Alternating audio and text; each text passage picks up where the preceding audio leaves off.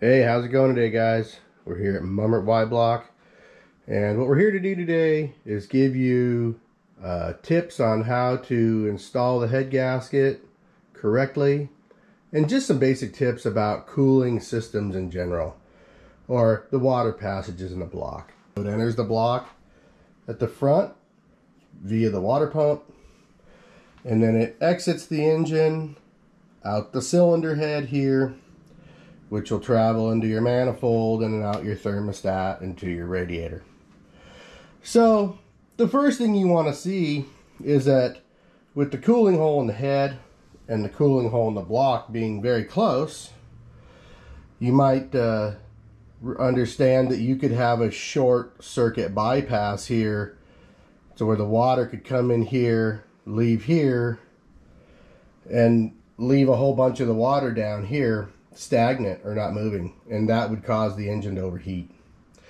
So the main thing you want to know about your engine or most cooling systems is that to get a complete cooling of the engine, the water has to enter here at the front, and then it has to travel all the way down the block to the end of the cylinder head, and it has to rise into the cylinder head and travel all the way down to the front of the cylinder head, and then exit out the intake manifold to the thermostat, then to the radiator.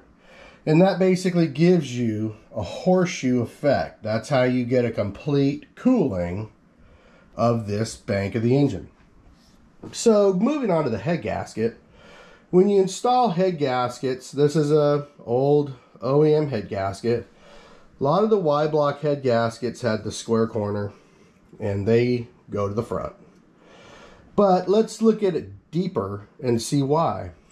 So when you look at the head gasket in the front, you'll see it's blocked off here, small hole here, and then you've got some consistent oval holes for them on the bottom. So blocked off, small, small. These are oil holes, water hole, small. Now once we get to the back, you'll see this is where the gasket really opens up. And this is what allows the main bulk of the water flow to travel all the way down the block. And then it starts rising into the cylinder head through these main passages and is able to travel down to the front and then exit at one of the front water holes in the head.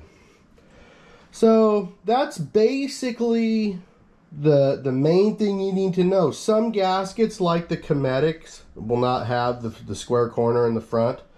Some gaskets will say front, and if they say front, then the front goes to the front. And if that means that on, say, this gasket, the front is up and very exposed, when you go to put the gasket on the other side, if it's an OEM style, then you will flip it like that and you'll put it on the other bank.